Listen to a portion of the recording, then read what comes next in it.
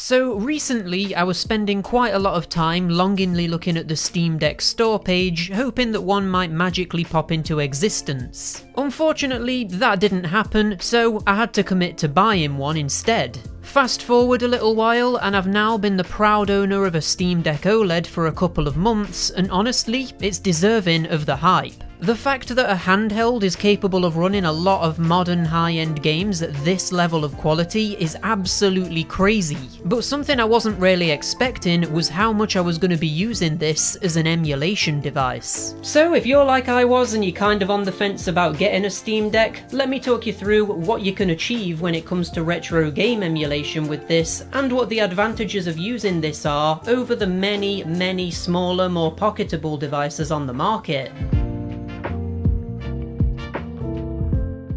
If you're a fan of the Steam Deck and its awesome portability, then check out our book, A Handheld History, which not only covers retro portable systems, but even brings you up to the present day with the rise of handheld PCs. It's available on Amazon and in retail stores, so check it out if you're looking for a new gaming book to add to your shelf. Now, when you first get your deck, it obviously isn't capable of running any games from any systems other than the PC. Luckily, it's a super easy process to set up emulators and get started though, thanks to a piece of software called Emudeck. This allows you to very easily install basically every emulator you need to play any retro systems on your Steam Deck, and it even auto-configures them to their optimal settings based on the deck's hardware. It also guides you through the process of transferring your ROM files and gives you access to several extras, like whether you want the autosave feature, bezel artwork, and what your preferred aspect ratio is. I would highly recommend that you get a micro SD card to put all of your ROMs onto, because it keeps everything organised with your Steam files being completely separate from your emulation files, and that way you won't be taking up any space on your deck's SSD. Now, if you did want to go into the individual emulators and adjust advanced settings yourself, you can still do that by launching the emulator through desktop mode or by accessing the quick menu during gameplay, but for the most part you probably aren't gonna need to do this because Emudeck does such a good job setting everything up.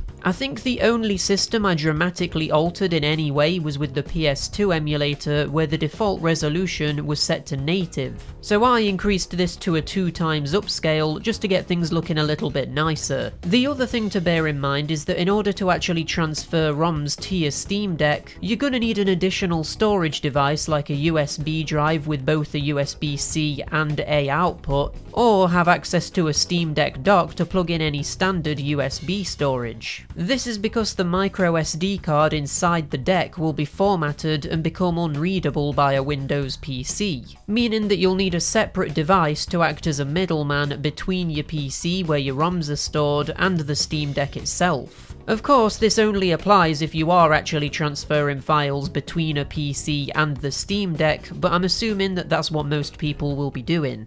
Even with this slight hurdle though, this is still by far the most streamlined and user-friendly experience that I've ever had with emulation, and the fact that Emudeck just downloads and configures everything for you makes it feel like this is something that the Steam Deck is actually supposed to be able to do officially. This is going to make it so much easier for newcomers to be able to get into the emulation scene, and I just think that that's awesome. The last thing that Emudeck will customize for you is the appearance of something called Emulation Station. This is the other main piece of software you're going to want to familiarize yourself with, because this is probably what you'll be launching through Steam to actually boot up your games. I picked the modern theme for this because it was the most sleek looking and kind of replicates the Switch's minimal UI, which gives it a more console-like vibe. If you don't want to use Emulation Station to access your games, you can actually create shortcuts for emulators or even individual games by launching Emudeck and accessing the Steam ROM Manager. Personally though, I like to keep things really minimal in my actual Steam library, so I just have Emulation Station here and I launch my games through that. The final annoyance with this process is that you'll probably find that with certain systems, you're encountering some kind of error or limited functionality. For example, when you're playing a 3DS game, sometimes it'll ask if you have a Mii character available, and of course, you probably don't because by default, you can't access the Mii Maker on the emulator. So you'll need to download the Mii Maker as its own app and launch it as if it was a ROM. However, you'll probably then encounter a second issue where the Mii's face textures are missing, and this is seemingly because the 3DS emulator doesn't automatically have all of the system files used for the 3DS default system apps. So you'll need to source these yourself, transfer them over to the emulator folder manually, and then finally you'll be able to make Mii's as much as you want. There's a lot of little things like this which you'll probably need to work around to get the most out of the emulation. For example, PS3 emulation straight up won't work without a system update file, and certain DS, PS1 and PS2 games will require a BIOS file to function.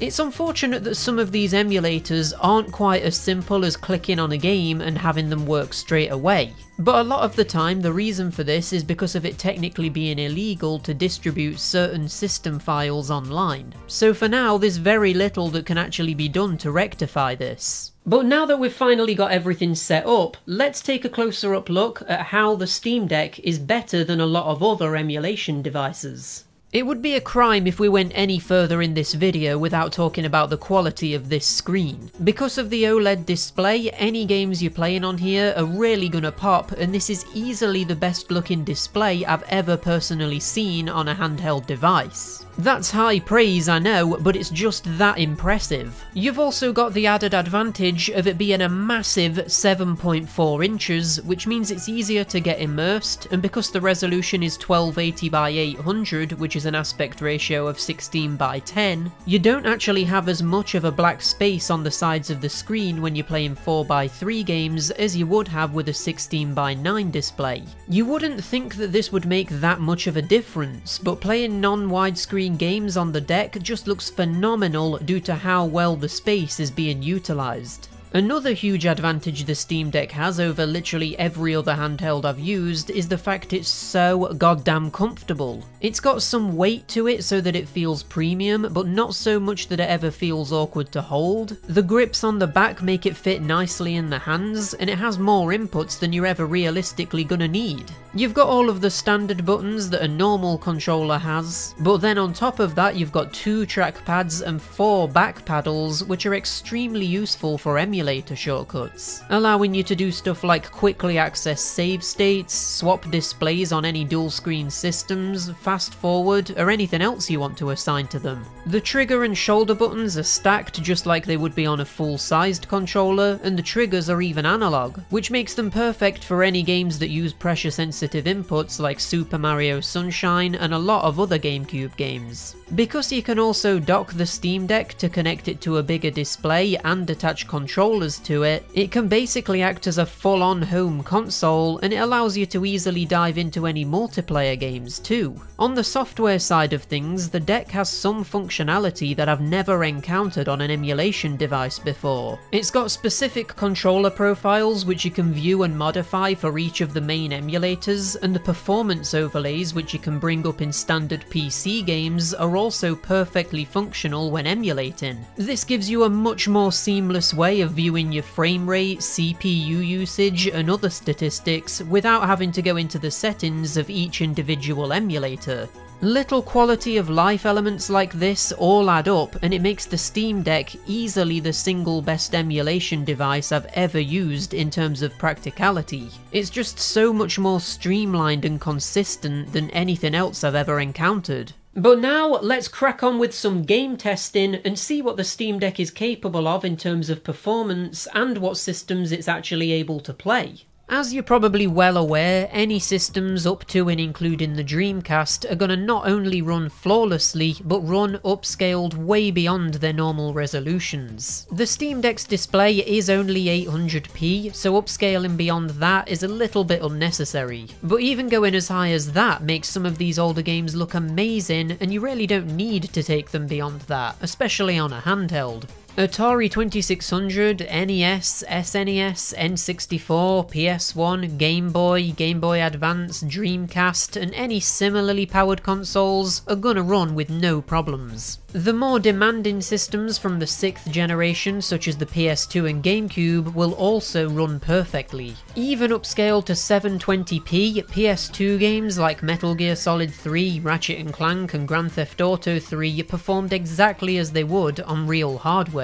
On the GameCube side of things, Super Mario Sunshine, Mario Kart Double Dash, and F-Zero GX all performed with little to no hiccups. Everything was running like butter on a hot summer's day. Wii games also ran great, although because of the variety of controller types offered by this system, it can require a bit more tinkering with different input profiles to get everything running as intended. But with enough perseverance, it once again works incredibly well. Thanks to the Steam Deck's massive display and its touchscreen functionality, DS and 3DS games play great here too. 3DS could even be upscaled to a 3 times resolution, and even demanding games like Super Mario 3D Land, which normally struggles on other devices, ran with only tiny occasional stutters. But let's move beyond what we would normally test on handheld devices, because the Steam Deck is even capable of playing PS3 and Wii U games. PS3 emulation isn't quite at a stage where it's easy to get games functioning to the full potential, but even so, some games like Demon's Souls and Ratchet & Clank Tools of Destruction ran extremely well.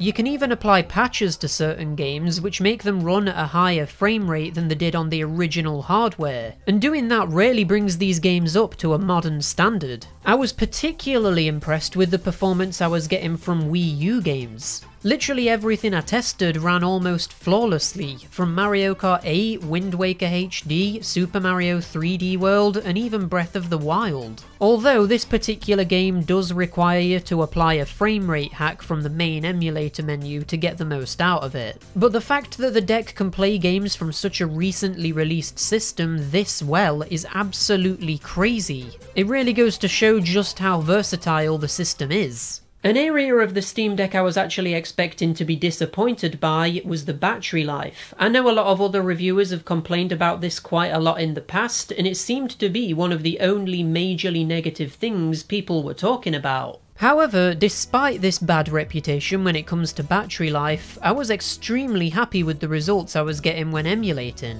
Do bear in mind though that the battery life is better with the OLED model of the Steam Deck as opposed to the LCD models, so this will vary depending on which version of the deck you have. With a full charge of battery you can get between 9 to 10 hours out of games up to the PS1 and N64. For the PS2 and GameCube era you can expect to get between 6 and 7 hours, and for PS3 and Wii U, you're looking at around 3 to 4 hours. Now personally, I think that's some impressive battery life that's easily on par with, if not better than, a lot of the other handhelds that I've reviewed. So, would I recommend a Steam Deck for its emulation potential? Well, if you've got this far in the video, then you probably know that the answer is a resounding yes. It's the single best handheld I've ever used for emulation, and it blows practically every other device out of the water. There's only really 3 reasons I can ever see myself using another device for emulation. The first reason is if there's a handheld that's specifically suited to a particular system, like with the Powkiddy RGB30 and its square screen, which makes it great for Game Boy.